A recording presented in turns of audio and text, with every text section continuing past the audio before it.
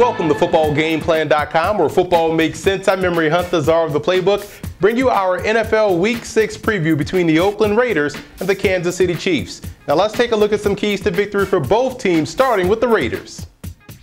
Terrell Pryor has the Oakland Raiders going in the right direction, showing what Football Gameplan has always said about him. His football IQ and leadership are off the charts. Now this week versus Kansas City, ball security and staying ahead of the chains are key. The Chiefs have the best defense in the National Football League, and in order to have success, you have to spread the ball around, you have to beat the blitz, you have to capitalize on the big play opportunities in the passing game.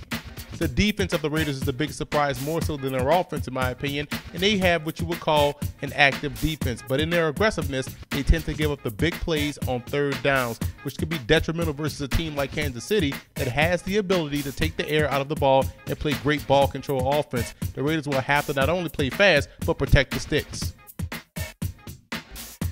Now let's move over to the Chiefs in this ball game, and Kansas City has done an outstanding job on offense because of their efficiency. This is a well-coached football team that does the little things very well that coaches always preach about.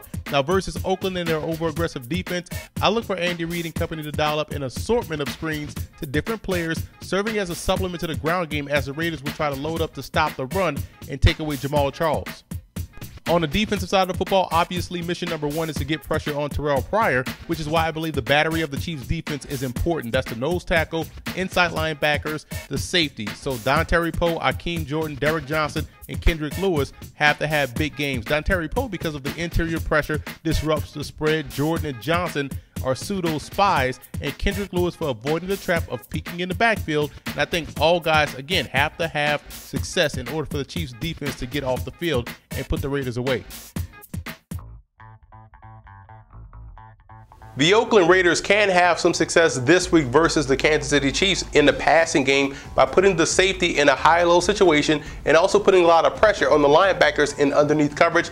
And they have the personnel. They also have the one X factor that you can't account for, the mobile quarterback, which tends to dictate how you play defense, especially versus the pass. So what we're going to do here, we're going to put Marcel Reese, flex, Michael Rivera here. Love the way he's playing right now as a rookie. Put a running back here. We don't know if Darren McFadden is going to be healthy, but whomever the running back is, it's going to have to be right here, Rashad Jennings. You have your receivers out wide, bottom of the numbers. This is key. You want to put the receivers at the bottom of the numbers. Why? It widens out that defense, and it further puts this free safety in the bind. It gives you natural running lanes. It also gives you big windows to throw the football, and we know Terrell Pryor can wing the football anywhere on the football field. So what we're going to do, put a tight end right there, we're going to put the linebackers in the bind. Why? Because we're dragging Marcel Reese across the formation. You know how well he is as a receiver, so he can catch the football, so that's going to hold the linebackers. You want to hold the free safety?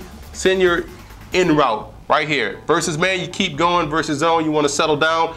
And all of this is off the read option play fake. So we're going to put the running back in motion, fake the handoff, run him out into the flat. So now it puts either this backer in the bind, strong safety in the bind, and we're running the strong side, the receiver to the strong side, the Z, he's going to run the streak. Again, free safety is going to have to make a choice. Now on the backside, we have a post. So again, free safety either is going to squeeze this route or get over top this post. And right there, it puts your defense in a bind. So the linebackers have to protect themselves versus the underneath crosser. Either going to get underneath this in route, they're going to ride this in route, wall it off, and hopefully the free safety is going to squeeze it, or he's going to get over the top to the post, or he's going to get over top to the streak. So you see where Terrell Pryor has many options on this play. And I think if they utilize the read option out of the spread, it's going to give these guys a problem if you're the Chiefs. So I think the Raiders can have some success creating big plays by utilizing Terrell Pryor's athleticism with the illusion of the read option, and also widen out that defense and taking advantage of the individual matchups. The Kansas City Chiefs can also create opportunities in the passing game by utilizing their personnel and also expanding the Raiders' coverage. I'm going to show you how they can do that right here. You see I have Dexter McCluster in the backfield along with Jamal Charles, and we're going to send Jamal Charles in motion. I'm going to put him in motion here. Should hopefully, let's say everybody has their responsibilities. They're going to roll, week or what have you. Everybody has their responsibility. What can you do versus this situation if you're the Raiders? You see a back motion now, you have to respect him because he can catch the football. So do you walk out your back? Do you tip your hand as far as if you're playing man or zone, or do you sit tight and wait? Does this corner move up to try to get a closer jump on this guy and hopefully the free safety drift? Whatever's going to happen, here's how you expand their coverage. So now we have Jamal Charles in motion. We're going to run a short in route with the receiver versus man keep running versus zone, settle down. Puts the linebacker in the bind, also puts the cornerback in the bind. We're just going to sit Jamal Charles right here. He's just going to sit there. He's going to hold this linebacker. Eventually, you want to work him up the field, but you're also taking advantage of the linebacker by sending Dexter McCluster right here over the middle on an angle route. I'm sorry, on a dart. You can do the dart or you can do an arrow.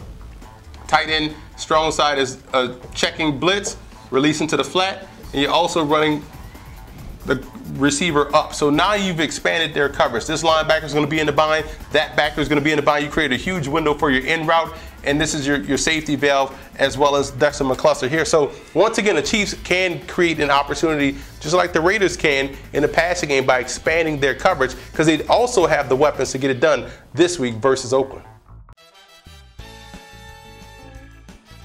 The X factor for the Raiders will be their offensive line. Stefan Wisniewski is going to miss his second consecutive game, and Andre Garrard will get the start at center versus Kansas City. And they're going to have to communicate throughout the course of this game up front to pick up the different blitzes and stunts that the Chiefs love to bring.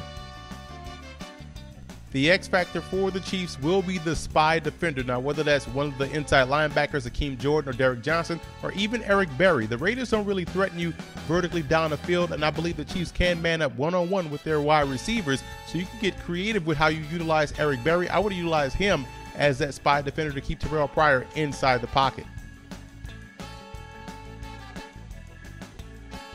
Now, here are some coaching points for both teams in this ballgame. For the Raiders, it's simple. You have to play mistake-free football versus Kansas City. They are a +10 in a turnover differential. You have to get off the field defensively. They are a ball control offense. Winning on third down is key. And you have to win 2 out of the 3 aspects of the game, whether it be offense and special teams, offense and defense, defense and special teams. However you want to make that combination, you have to win 2 in order to knock off Kansas City.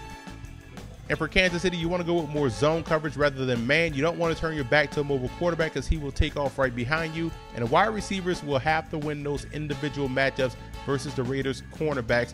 And I would keep Eric Berry on the move. To me, he's the wild card on this football team defensively and could be a huge asset to you trying to slow down what the Raiders want to do offensively.